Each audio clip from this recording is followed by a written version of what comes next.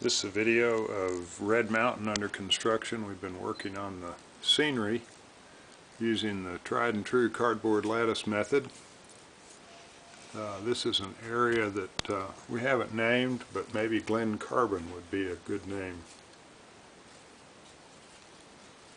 But it's right outside the entrance to the yard, and we needed that area open.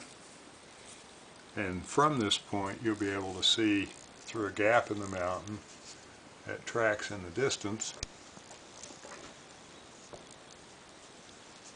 and that is divided from the Y that's on the north side of the mountain where the iron ore mines are.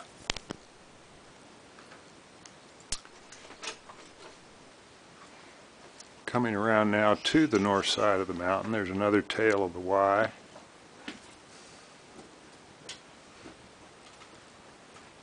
And a view back at the Y. And this is where our work in the last couple of days has kind of ended. And then as we look along the north face of Red Mountain, the tracks up high will be probably 2 mine tipples. We've shown in other videos.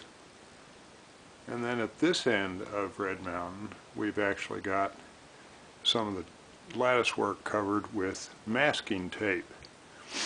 This is a technique that was suggested by the folks at Model Railroad Hobbyist magazine. I think Joe Fulgate promotes this method, and we're giving it a try.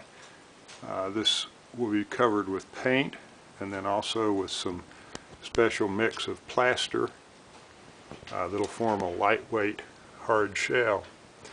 Now this area is new. This is the sintering plant, and it's also on Red Mountain, and is a place where run-of-mine iron ore is going to be processed. It'll be brought in, dumped, run through crushers, and sorted. The original plant was used to manage the chemistry of the iron ore, which changed throughout the day from different mines and also from different points in the seam. We've also added one more mine spur at this end, and I think this is going to represent the Redding Shaft mine, which was actually operated by Woodward Iron, but on Red Mountain. Now we're looking back at the other side of the gap in the mountain at some of the lattice work we've put in the last few days, and we're making some good progress. So it's been a while since we had an update on the Birmingham District Model Railroad, and one of these days you won't be able to see over Red Mountain and see downtown Birmingham. So we've made some progress, and we're coming around the mountain, and we hope you've enjoyed our video. And there's good friend Nico Young from Nashville, who's come to Birmingham to help out.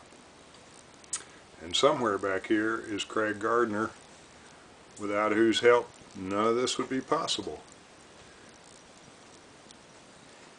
And there's Craig, and that's a good place to end.